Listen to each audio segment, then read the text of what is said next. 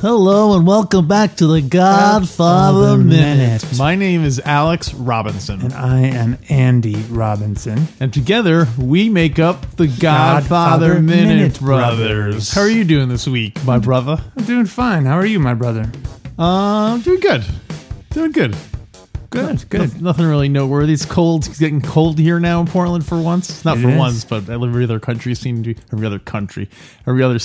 be getting a big deep freeze. Yeah, it has been cold here. You're right, but it's been a little bit hot on the podcasting circuit. I heard you've been guest on a lot of different podcasts.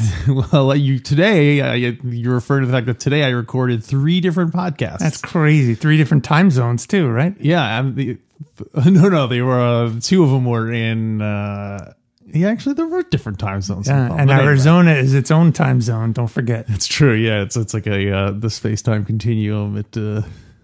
It counts as its own little kind of like fiefdom. Yeah. Today we're talking about minute 79 of The Godfather. Alex, repeat after me. E minuto. Numero. 79. 79. That's pretty easy to remember. It's because you're getting better. That's why it's easy to remember. 79. You got it. Minute 79. Nove.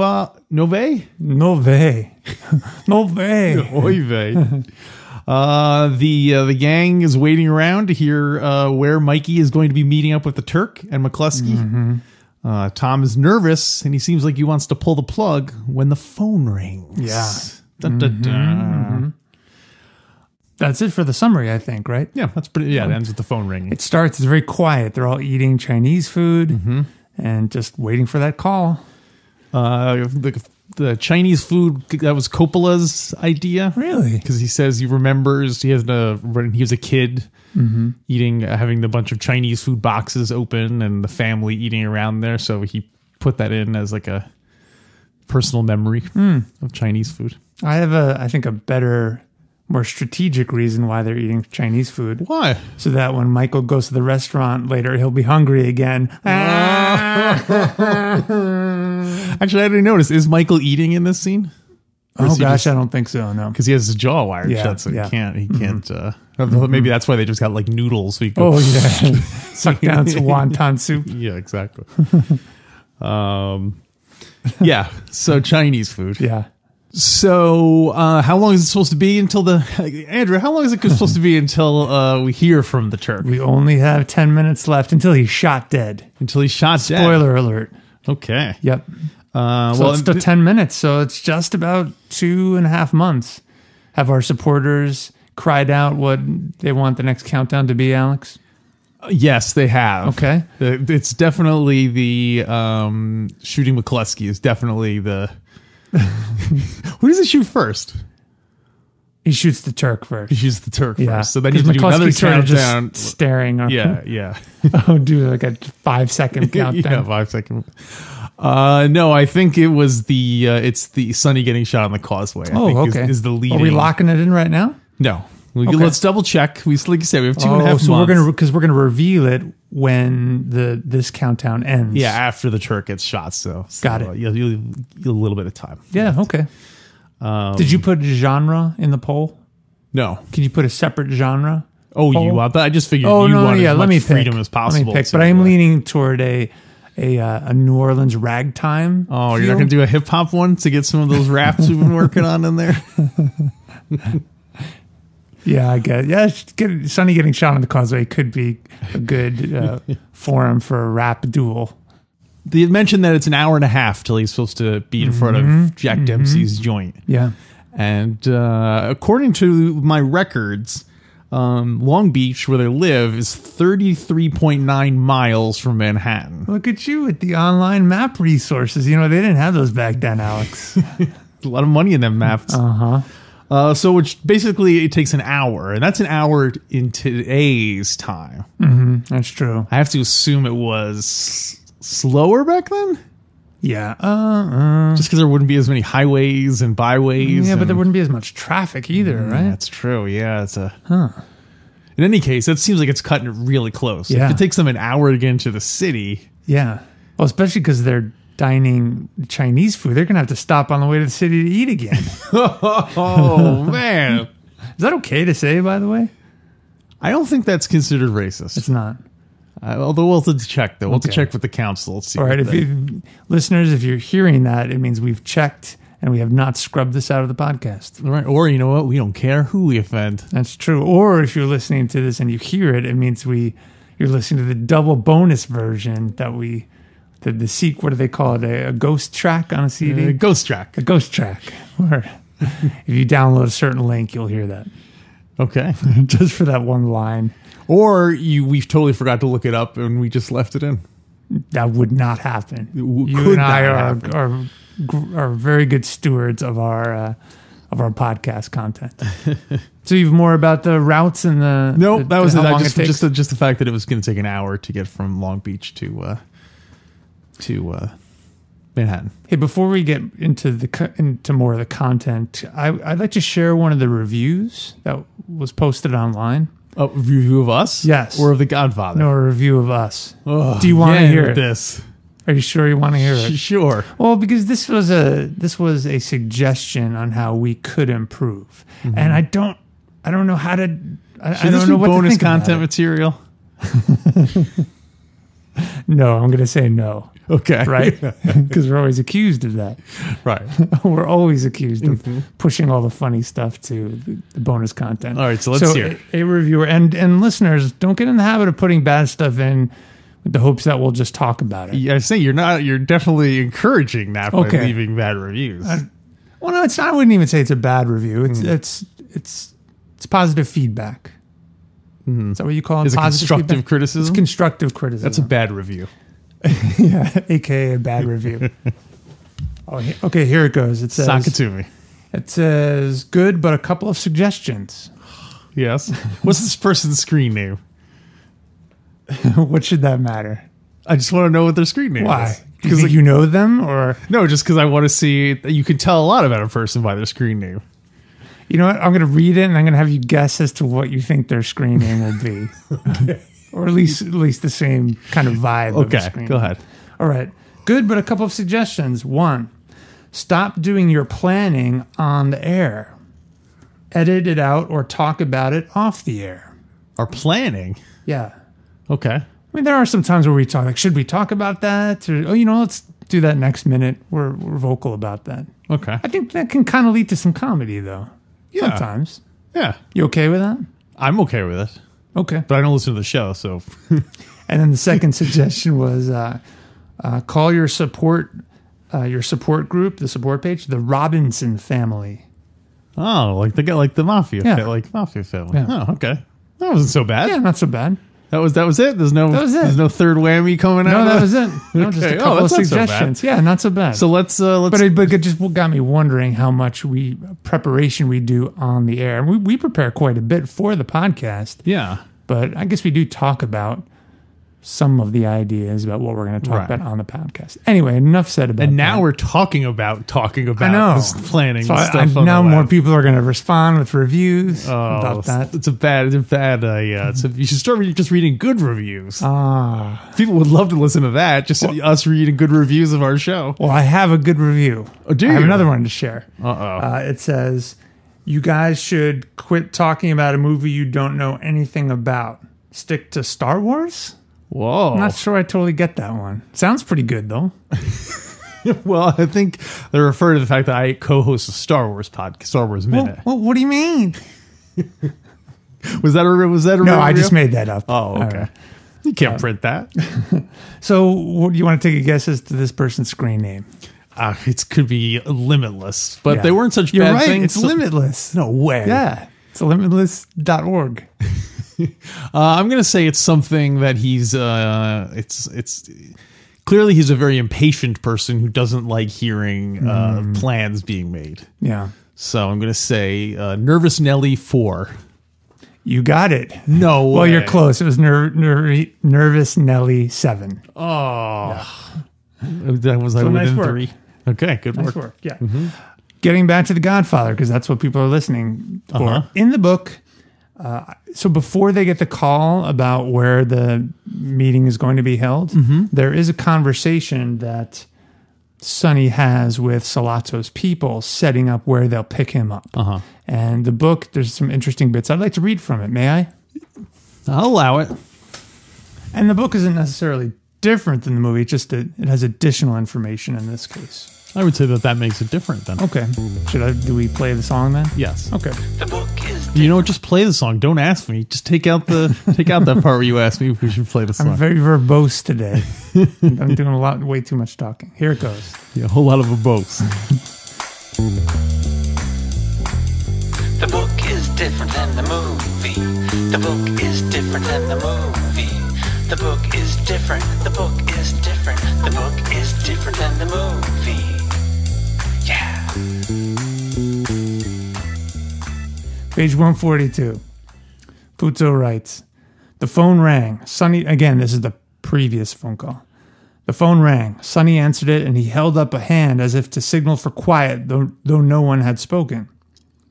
He jotted some notes down on a pad, then said, okay, he'll be there, and hung up the phone. Sonny was laughing. That son of a bitch Sollozzo. He really is something. Here's the deal. At 8 tonight, he and Captain McCluskey pick up Mike in front of Jack Dempsey's bar on Broadway. They go someplace to talk, and get this. Mike and Sollozzo talk in Italian so that the Irish cop don't know what the hell they're talking about. He even tells me, don't worry. He knows McCluskey doesn't know one word in Italian unless it's soldi. And he's checked you out, Mike, and knows you can understand Sicilian dialect. Michael said dryly, I'm pretty rusty, but we won't talk long. So interesting. Yeah. So they had already planned to talk in Sicilian. Right. Yeah. It wasn't a spontaneous thing as it appears to be. In the movie, it kind of came across that way. Because he yeah. asks McCluskey's permission. Right. Yeah. I think he says that. Do you know what soldi means? That's the one word in Italian. McCluskey How do you spell means it? Soldi. Soldi. Yeah. That means, does that mean like stand him up? Soldi. It's a little tough, dude. God damn it, Phil. I said soldi. What does it mean? It means money. Money. That makes sense. That makes sense. I thought it was going to mean veal. 'Cause that's the one word he knows. It's the best in the city. What else you got? Well, so at one point they talk about the idea of putting a tail on the car. And then Sonny says, Sollozzo would lose our ass going around the block. Yeah. Which I thought was interesting. He doesn't say, oh, he'd see the tail or he would, that would make him suspicious. He makes it sound like they will, like, almost like the Sollozzo would expect a tail and would purposely be trying to, you know, to shake it anyway. Which I guess we do see him do later on when the whole bridge stunt. Yeah, he's not taking any chances. Yeah. Good job, Louis. I have some information about the negotiator. Doing U-turns on the bridge is a big expense. He's got to pay the toll twice. Yeah, talk to me about the negotiator. Do you know? Is this the Bociccio family? Yeah, the Bociccio. Oh, yeah. I've got a lot about that later when the Don calls the meeting of the 5 families. Because in the book, that's when Puzo writes about it. Okay, then should I do it now or? You can if you want. I have a lot about it later. Okay, well that's like months away. Yeah. So by now, then everyone will forget this stuff. Yeah. So he writes a whole chapter about the Bociccio family. It's fascinating. yeah, so I'll just give it in broad strokes then for now. So basically, the way it works is that the negotiator is from a third family who I thought it was assumed it was from someone from the Tattaglia family. Oh yeah. But it's not. It's someone from a neutral family. Yeah. Who then goes to play Pinochle with Clemens's buddies, and so Sollozzo is the one, because he organized the meeting. He has to hire the negotiator. Yeah. And so the negotiator goes to the house to play Pinochle, and while the meeting is going on, and the understanding is that if Mikey gets killed, then Clemenza and his guys will kill the negotiator. Will kill their guy who's playing Pinochle. The negotiator will kill No. The negotiator will be killed. Oh, the negotiator being the one from Sollozzo's family. From the neutral family. I'm not, so keep going. So Sollozzo hires a negotiator. Yeah, from the Bociccio family. From the Bociccio family. Neutral family. And so let's call him Bociccio. Let's call him Bociccio. Bociccio goes to play Pinochle with Clemenza's guys. With Clemenza's guys. Yeah. Uh-huh. So let's suppose that the Turk did not listen to the song and he killed Mikey instead. Yeah. Then at that point, Clemenza and those guys are like, well, we have to kill Bociccio. We have to kill Bociccio because the understanding then is that the Bociccio family will go all out for revenge on Sollozzo because he's the one who broke He caused it. Ultimately is responsible for it. So that makes sense. That's a fascinating thing. It's a fascinating kind of setup. Yeah. Yeah, would you like, so is the negotiator like a good job to have?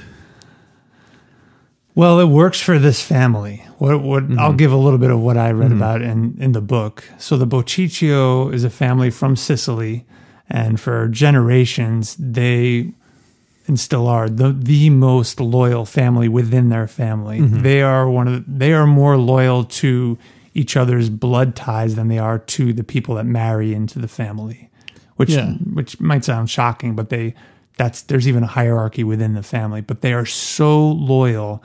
It's kind of odd. They'll even do things against the interest of their family just for the sake of avenging family honor and stuff. Yeah. And so what's interesting is when these families started coming to America, all the 5 families and other families out west, they all found a niche in making money through different operations like gambling and prostitution. The Bociccio family were never particularly like business savvy. Like I said, they even did things against their family interests, but their one strength was they were fiercely loyal. And so they found this niche in serving as negotiators, as brokering peace, because everyone knew that if you violated that, you would lose. And they would go to the ends of the earth to kill you. So, but how often does this come up that they need negotiators? Is it enough to sustain a whole criminal empire? Yeah.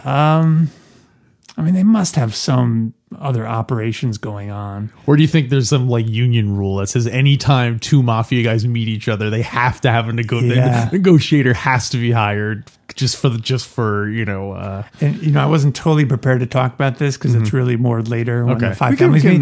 We'll kick it down the road, but I do seem to remember maybe even the 5 families all contribute to support the family. Oh, that seems what a great job, right? Yeah.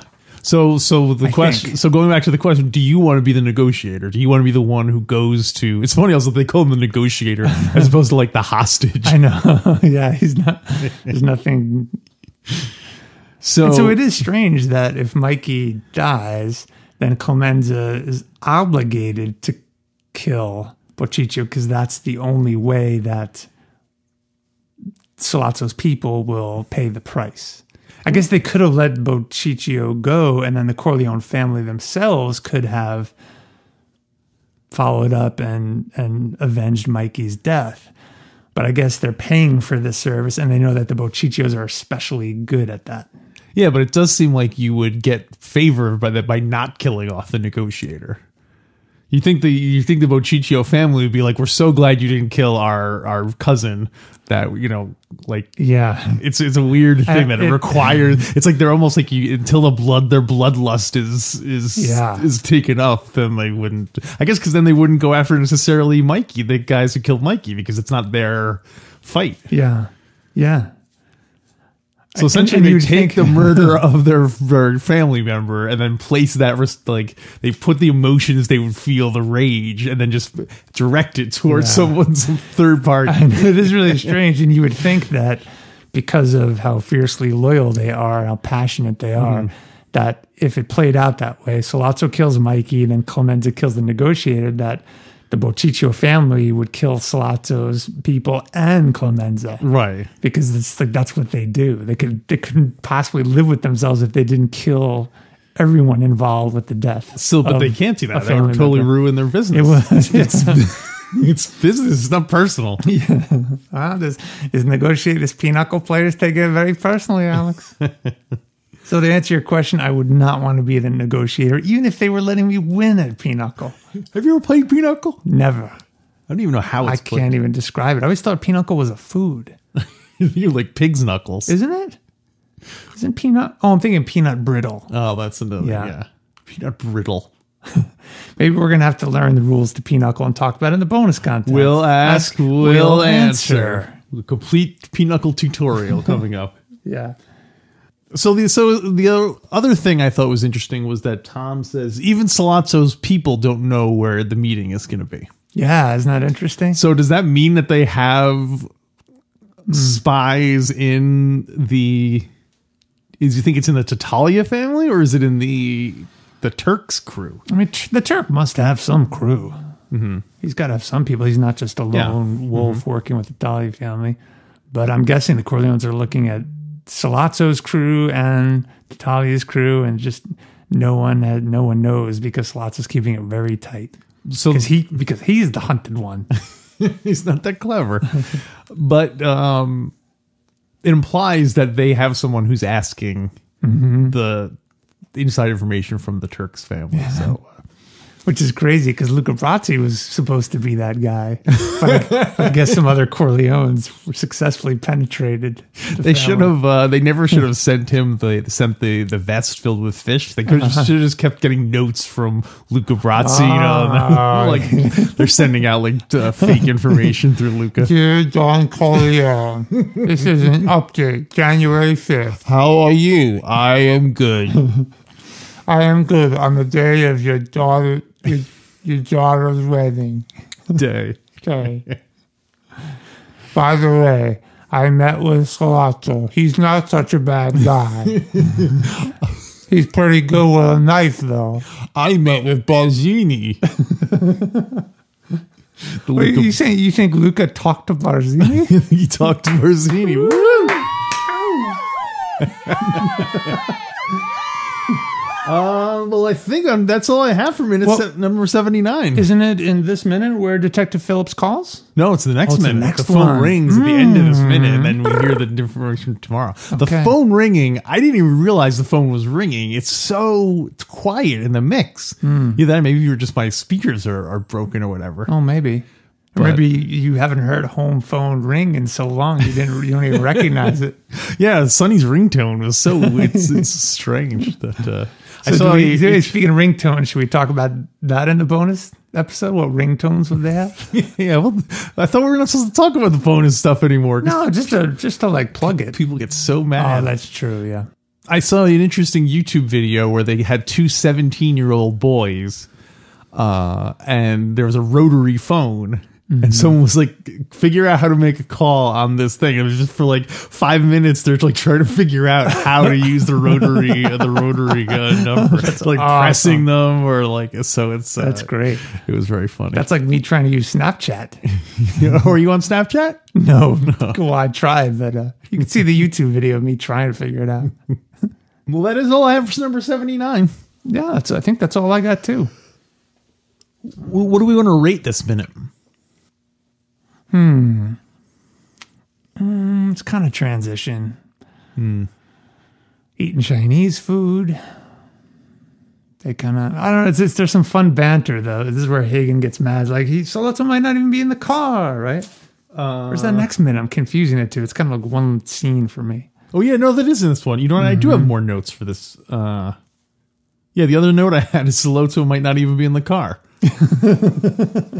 Oh, that's right, because Sonny just wanted to go in blasting, right? Yeah, as soon as they pull up, they would just shoot him. Yeah. Might not be in the car, Sonny. Robert Duvall's image easier to do when he's yelling. Yeah, when he's yelling. Also, it is typical that he's like, we should call it off. Yeah. I'm worried about Mikey's safety. Yeah. He's cautious. I guess an attorney is cautious. Consigliere, not so much. Oh, is that's the difference. Is that actually what it says? No, I'm just saying that now. I think good... that's maybe the difference. Like I said, wartime consigliere would not be as cautious. Or does Tom know that it's inevitable that Sonny's going to get killed. So he's like, we have to keep Michael safe because he's our last. Oh, yeah. Like, he's our last hope. Yeah, that probably. boy is our last hope. Yeah, that makes sense. So, no, there is another. Yeah, me, guys. I'm coming back from the airport. Don't step me over. Oh, Fredo. To do a quick Star Wars crossover, that would be funny. Like, no, there is another, and you see the ghost of Fredo in his chair, drinking his banana daiquiri, ghost banana daiquiri. So what would you rate this, Alex? Well, like you said, it's a transitional moment. But we both reveal at the same time, right? Yeah. So after three, on the count of three, ready? One, two, wait. 1, 2, 3. 3. I said 3. You said, yeah, what'd you say after 3? Well, nothing. 3 was my rating. Oh, okay. So on 3. Yeah. Okay. 3. There we go. We agreed. All right. Yeah. For once we agreed. Yeah. It starts off kind of slow because they're just eating food, but then you get some Clemenza talk, you get some Sonny talk, everyone gets a little bit of stuff in. And it is a good opening of the minute, too. I kind of like how quiet it is and they're just eating, kind of gearing up. It raises the tension a little bit. You think they picked up the Chinese food or was it delivered? I think it was delivered. You think? Yeah. And some guys out front did a little taste test to make sure it wasn't poison. Oh. Yeah. There's all like 5 dead guys laying out there for all the poison food they've been getting. Chopsticks going poked in their eyes. That means he sleeps with the noodles. All right, so I guess that'll wrap up minute 79 of Godfather. Stick around for the bonus content. We got a potluck of things to touch on. Yeah, we have like a slush pile, right? Yeah, I like to call it Clean It Up.